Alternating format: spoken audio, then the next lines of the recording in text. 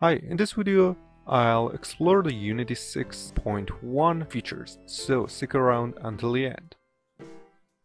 Unity 6.1 is supported version. What does that mean? Supported version is look like LTS, but LTS version supports for a specific time, 2 years or 3 years. But this version supported until the next version is released. So you can rely on this version and create your serious game. Now let's explore the new features.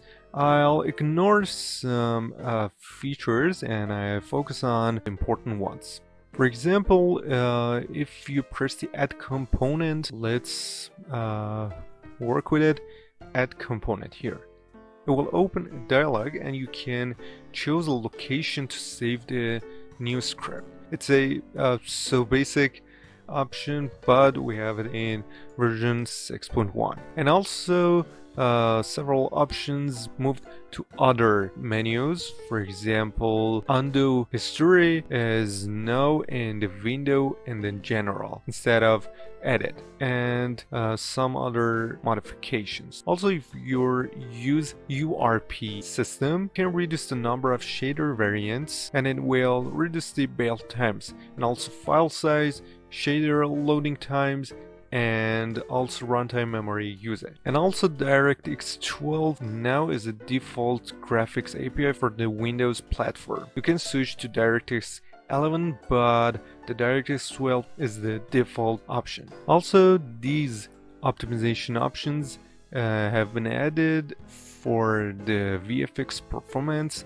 both in editor and runtime. As you may know about it, VFX system is kind of new in Unity and has some problems specifically in optimization field, and these optimization options are very useful for it. Another feature is Deferred Plus, and it's added to the URP system. Deferred Plus, as you can see here, is a system that builds richer worlds with URP system, and it accelerates GPU performance using advanced cluster-based light culling for more lights. And now you can use it beside the forward and deferred system. In the HDRP system, a system called VRS for custom passes to optimize shading performance. With this system, you can dynamically adjust the shading resolution in specific areas of the screen. It will reduce the GPU workload while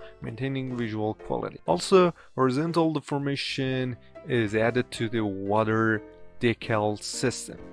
In the previous system, water system, one could add vertical deformations, but here horizontal deformations are available. Also, I explained water system in Unity in the tutorial here. For the Android system, we have several options to support your application across various device screen sizes. And also, a new system has been added that you can specify the Android devices that want to use Vulkan API. It actually a filter list that you can add your custom devices. For the web platform, you can build your project for Facebook Instant Games, and also for the web GPU, these systems are supported now. Compute shaders, indirect rendering, GPU skinning, and VFX graph. And also here we have project auditor,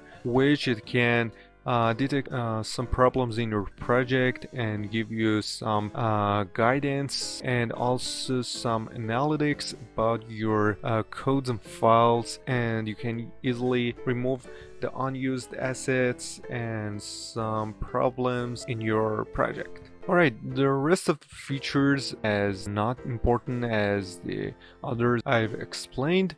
Also, this is Unity 6.1 and it has a few changes, and there are no any noticeable changes that I want to introduce in the editor. The only thing that I can say is that if you're using Unity 6, it's not necessary to migrate to Unity 6.1 because it doesn't have big changes, and just it.